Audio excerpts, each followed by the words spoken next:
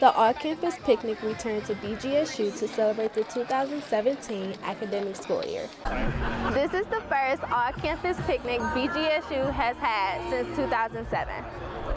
BGSU President Mary Ellen Mazie decided to bring back the tradition after it was broken by other administrations.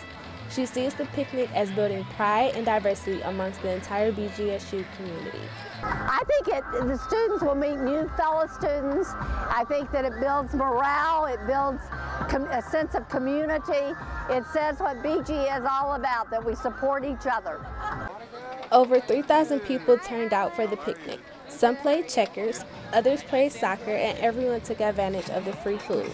Students like Rebecca Irwin enjoyed the relaxed environment to meet new people and kick off her weekend. My favorite part about the picnic is all the Falcons here just get to come together and hang out. It's a great way to make new friends and just have some good food, play some games, and just enjoy your Friday. The all-campus picnic will return next year to campus. Reporting for BG24 News, I am Navier Grimes.